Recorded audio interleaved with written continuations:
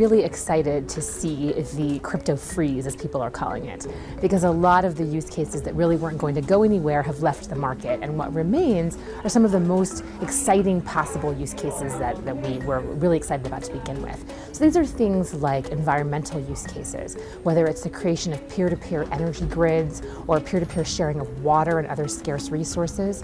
We're also really excited about microcredit accounting and micropayments, and the shift of payments infrastructures over onto digital models of payment that might benefit from the use of cryptocurrencies or digital currencies.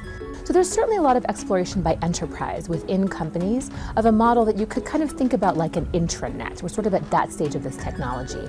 And I think that companies are looking at this to enhance the efficiency of their processes. So supply chain, a lot of work involved in tracking and tracing things like minerals or agriculture, food sources. We're seeing all of this kind of work happening. We're also seeing a lot of exploration by governments, including the government of India.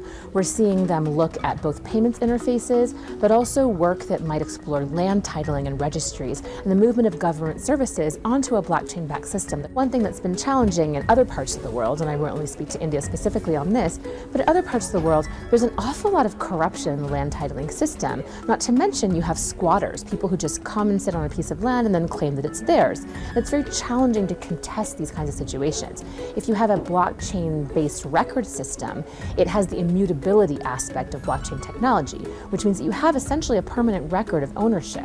So the policy that we craft is really designed to maximize the potential positive benefits of this technology through things like access rights, etc., and minimize some of the risk.